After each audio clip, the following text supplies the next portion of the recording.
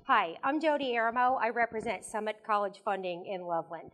Our company specializes in helping families pay less for college. The number one way that we do that is we educate families about the financial aid process. So that's what our presentation is about tonight. Number one, you may have heard about the changes in FAFSA. That's the free application for federal student aid. There are a lot of changes to that process in 2016 that affect not only seniors, but also juniors and sophomores and even freshmen. So we're going to talk about those changes tonight too. If you missed it, you will absolutely want to maybe try to catch our public workshop that we do in our office in Loveland the first Tuesday of every month.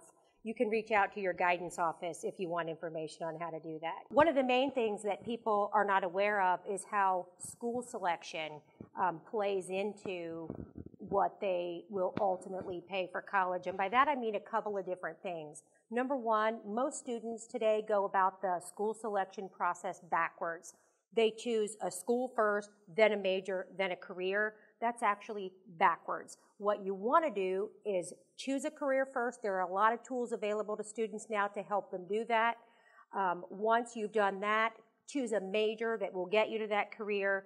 And then once you've done that, choose a school that's very well respected in that major. So only once the student has identified what schools might work for them, then the family needs to come in and say, how are we going to pay for it? How much does it cost?